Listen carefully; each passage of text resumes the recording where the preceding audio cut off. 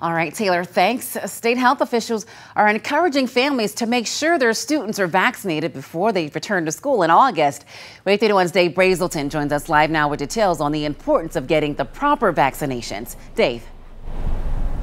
Nicole, according to Dr. Wes Stubblefield of the Alabama Department of Public Health, vaccine-preventable diseases like chickenpox, meningitis, measles, and whooping cough are still seen in our public schools. Keeping up to date with vaccines is the best way to prevent other students from getting it. As July draws to a close, families are preparing for the beginning of the school year.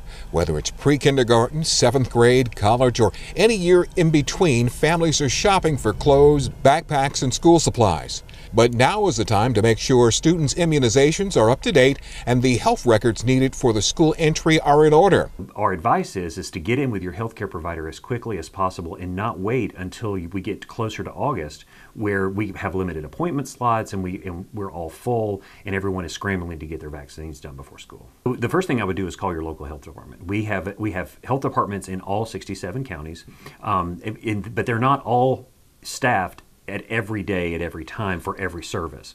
So my advice would be is that you go to you call your county health department, you explain the situation that your child may need vaccines and they don't have a primary care provider, and then they will instruct you on when and where that can happen and how that can get done.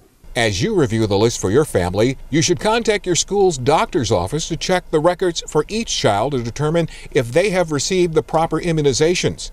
Students who are entering Alabama for the first time must transfer their out-of-state vaccine records before they can begin school. If they come from another state, then now that we've switched to an electronic system, all the immunizations are put into this immunization database, and those immunizations can be, if they're brought from another state, can be imported into the database, and then they are given what's called a certificate of immunization, which the school nurses also have access to. If you're unsure of your child's vaccine records, the time to act is now.